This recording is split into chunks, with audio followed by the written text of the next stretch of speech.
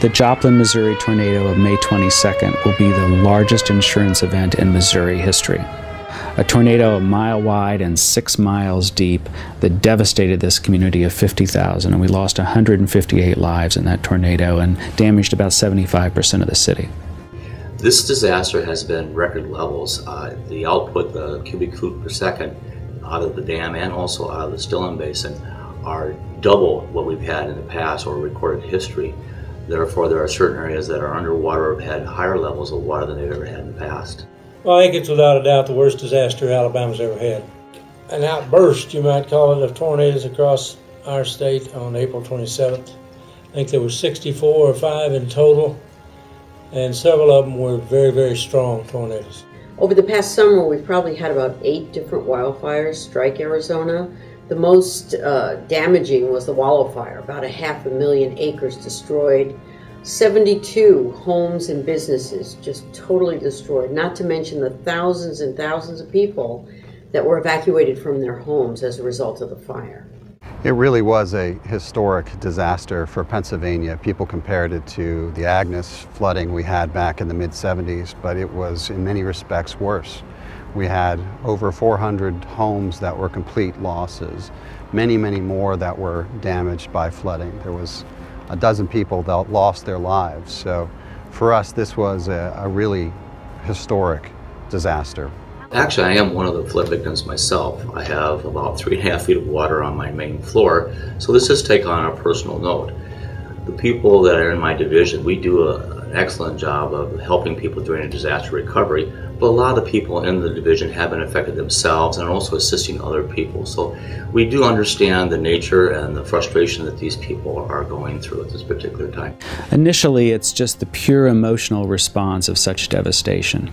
You know, there aren't very many events where a national meteorologist will break down in tears on television when they're witnessing a loss like this. And so just dealing with that type of emotion for our residents is very compelling for our people in our department. I've seen every hurricane since Camille, I guess, and several earthquakes, and this had a more dramatic personal impact on me than anything I've ever seen, probably because of the number of deaths and the absolute fierceness of the storms.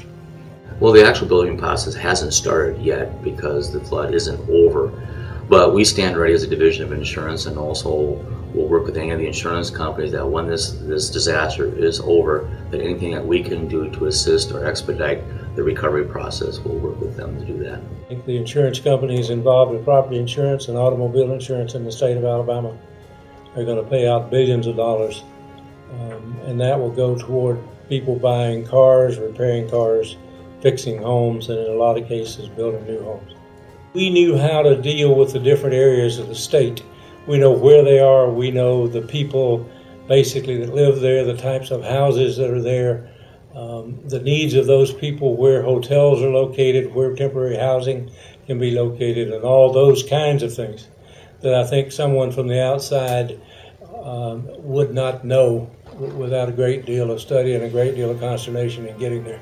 People are still, even weeks after the disaster, still trying to identify the damage. They're in the process of digging out and starting the process of recovery, and thankfully the insurance industry here has responded well.